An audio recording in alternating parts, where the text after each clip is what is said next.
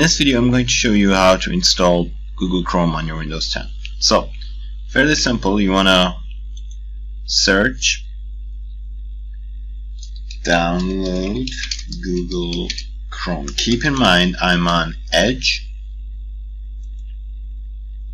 so in case my web browser looks different. So you go to googlechrome.com, first option that comes up. You see this little download Chrome button here.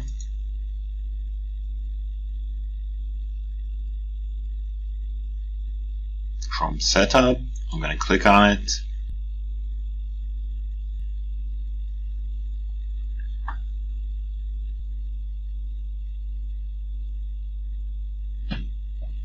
Now the download is complete and being installed.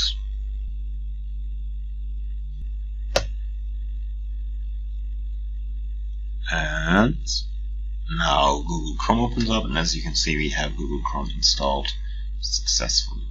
So that is how you install Google Chrome on Windows 10.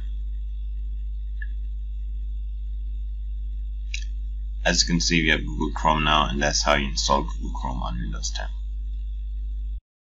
Thanks for watching. If you found the video useful, like it and subscribe to the channel. If you have any questions, you can ask them in the comment section, and you can also check out these videos that you might find equally useful. I will see you later. Bye bye.